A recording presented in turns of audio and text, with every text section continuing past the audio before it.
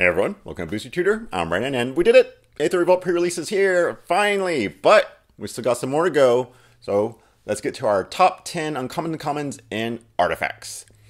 So, artifacts, this is an artifact set, technically, I guess, but I'm not impressed with these uncommons or commons. There's a few of them that are really good, but a lot of them just have so much left to be desired. So, let's start with number 10, Universal Solvent. This is 1 mana for an artifact. It has pay 7, tap it, sacrifice it, destroy target permanent.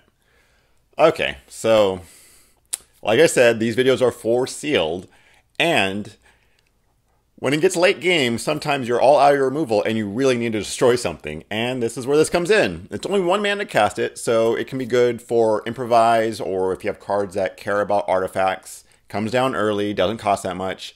The 7's where it comes in later, and paying 7 to destroy something when you really need it, you're going to do that. I don't think you run multiples of these, but like maybe 1 if you don't have that much removal. If you have tons of removal, maybe you just side this one out.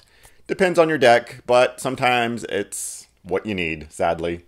Number 10, Universal Solvent. Number 9, Mobile Garrison. 3 mana for an artifact vehicle. It's a 3/4. Whenever it attacks, untap another target artifact or creature you control. It has crew 2.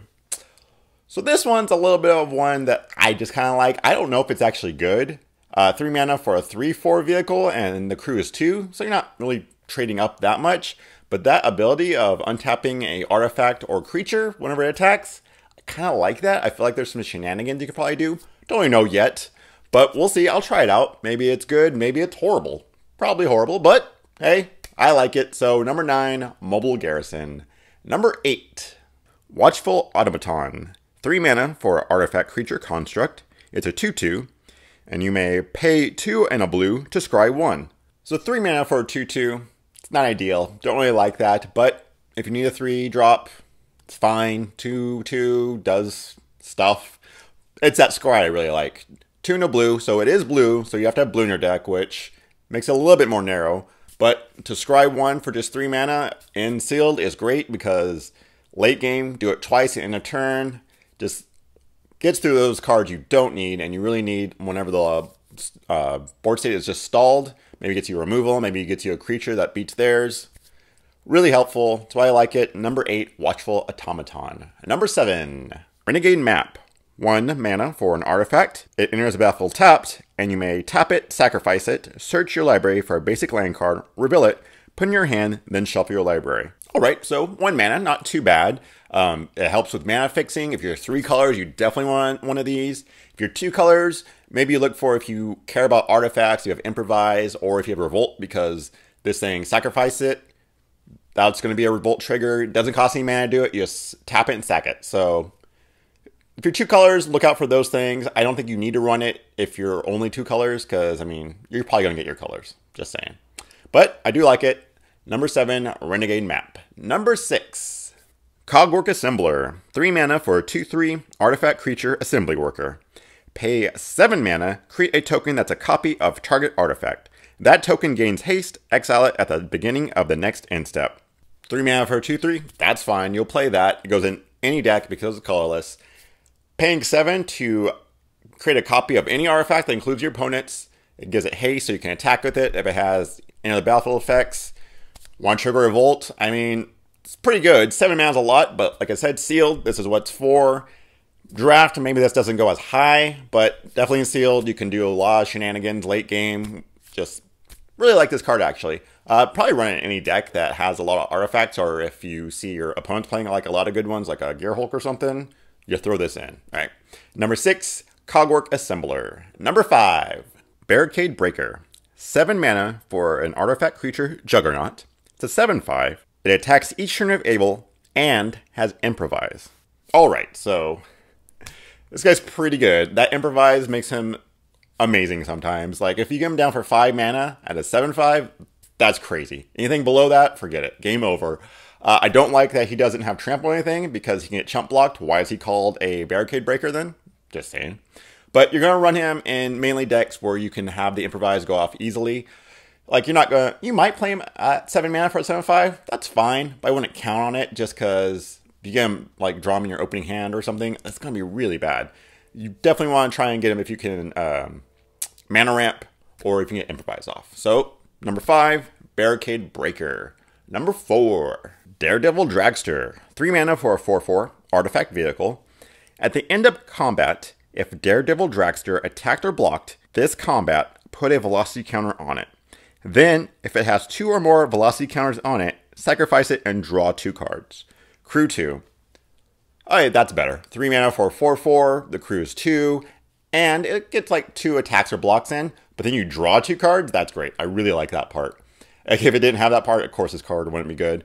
But the fact that you get in some beats, maybe kill a creature, maybe do some damage, and then eventually you're just going to draw 2 cards, really like it. Yeah, nothing more to say about that. It's a good vehicle. Not amazing, but pretty solid. I like it. Number 4, Daredevil Dragster. Number 3, Pacification Array. 1 mana for an artifact. Pay 2 tap. Tap target artifact or creature. Alright, so it's almost Icy Manipulator, but you have to pay 2 each activation, which I think is fine and sealed. I mean, you're just going to keep tapping down their best creature, their best artifact if they're doing some kind of shenanigans or something. I really like this card. It's only 1 mana, helps with improvise, helps with if artifact matters cards. Just, it's really good. I like it. I love these type of cards. Anytime there's a creature that can do this, I always take it. 2 mana's not that bad, I think. Usually it's 1 mana, 2 is fine. That's why it's number 3, Pacification Array. Number 2, Treasure Keeper. 4 mana for an artifact creature construct. He's a 3/3. And when he dies, reveal cards on the top of your library until you reveal a non-land card with converted mana cost 3 or less. You may cast that card without paying its mana cost. Put all revealed cards not cast this way on the bottom of your library in a random order. 4 mana for a 3/3, you'll play that in any color because it's colorless. You'll take that. And the fact that when he dies, you pretty much get a 3-drop back. Oh, so good.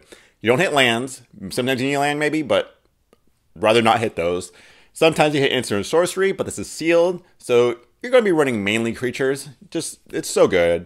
Run this if you get him. He just goes in any deck. That's why he's number 2, Treasure Keeper. And number 1 artifact card is Untethered Express. 4 mana for a artifact vehicle. It's a 4/4. Has trample, and whenever it attacks, put a 1/1 counter on it. Crew 1. What? 1? So 4 mana for a 4/4, and I have to tap a servo to crew it. That's crazy. And it just gets bigger and bigger and busts through everything because it has trample. This card's so good. Should probably be a rare almost. I mean, maybe in comparison to Looter Scooter, not that great, but it's really good and limited. If you're going to get one of these, definitely run it. So good. So that's artifacts. At the bottom, not so great. Once you get to the top, crazy good. So I don't know what they're doing. Anyway, not quite done. We still have to do multicolor. So, okay, so it's the most colorful shirt I had, okay? Multicolor, there's only 10 of them. And usually if you're in those 2 colors, you're going to run no matter what. They're all pretty efficient creatures. Only one I would say be wary about is Hidden Stockpile. It's the white-black one, and it's an enchantment.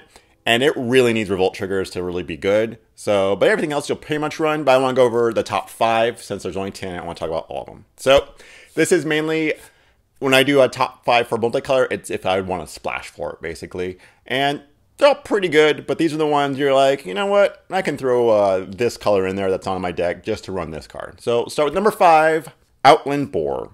2 red-green for a creature boar. It's a 4/4, and it can't be blocked by creatures with power 2 or less. 4 mana for a 4/4, and it has an upside. I'll take that. That's fine. It doesn't have trample or anything, but servos can't block it. 2/2s can't block it. It's pretty good. If I was going like a red-white deck, I'd splash a green in there for that.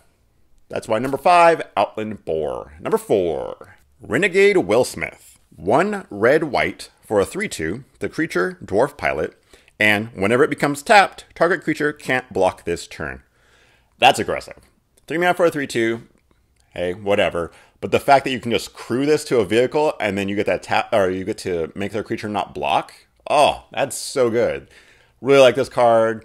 Can go in any deck that can splash for white or red, I would say, just because there's always going to be combat, and you always want things to not block. So that's why number 4 is Renegade Willsmith. Number 3, Rogue Refiner. 1 green blue for a 3/2 human rogue. When it enters the battlefield, draw a card and you get 2 energy. 3 mana for a 3/2, that's fine. That's how these mostly are. You get to draw a card, that's really good. So late game, drawing a card, that's great. Early game, drawing a card, that's great. 2 energy, I'm sure you can find a use for it somewhere, even if you're not an energy deck. Really like this card. That's why it's number 3, Rogue Refiner. Number 2, Spire Patrol. 2 white blue for a 3/2 creature, human soldier. It has flying. When it enters the battlefield, tap a target creature an opponent controls. That creature doesn't untap during its controller's next untap step.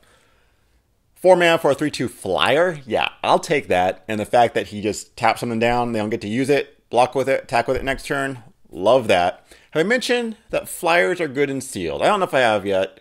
They're really good though. So that's why I like this guy. You'll splash for him. If you're in blue-white, you're going blue-white flyers probably. So love that.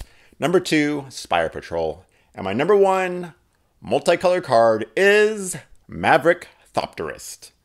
3 blue-red for a 2/2 human artificer.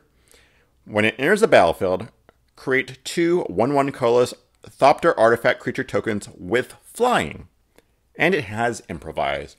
Wow. So 5 mana for a 2/2, and it comes with 2 1/1 flyers. I'd play that for 5 mana. The fact that it's improvised makes it crazy. Like, if you can get this down for 3, oh, you're so far ahead. Like, that's so good. Love this card so much. I'd totally splash for this. This would put me in blue-red. Get a Whirler Rogue in there, too. Oh, love this card. That's why it's my number 1, Maverick Thopterist. Okay, so we did it. We got through all the commons and uncommons. I feel like those are the ones that are most important for sealed. Don't know if I'll do a rare one. Maybe I'll do like a fast one. Let me know if you hear anything about rares. So I'm about to get to my pre-release, my midnight one. It's in a couple of hours. Good luck to everyone out there. I hope these helped. Please let me know. I actually had fun doing this. So if you want to follow me on Twitter, booster_tutor, and see you next draft with a new set.